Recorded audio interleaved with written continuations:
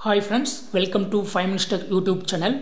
In this video, you will learn how to do screen mirroring with Vivo V40 smartphone. First of all, in your phone, go to the settings. Go to settings. And here, select network and internet. Network and internet. And here, click on hotspot and tethering. And here, just click on Wi-Fi hotspot. And turn on Wi-Fi hotspot in your device. Okay, if you want to set a password for your hotspot, click on security and select any password of your choice. If you click on WA2 personal, you can set a password of your choice here and enter a password with minimum 8 characters.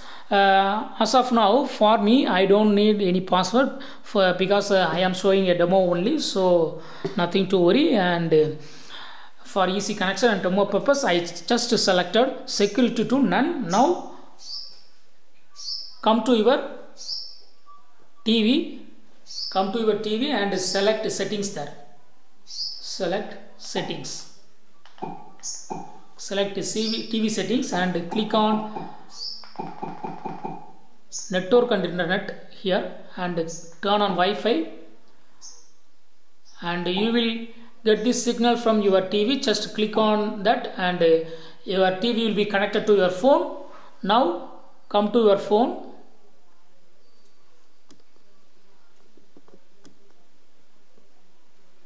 Now come to your phone and go to Google Play Store and search with the term Google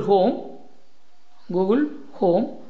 And as I have already installed Google Home app, it's showing open. Otherwise, in your case, if you are new to Google Home, it will be showing here install. You go to click on install and it will be downloading and installing, then open. Okay, I open the Google Home app, and as I have already gone to some of the steps in Google Home app.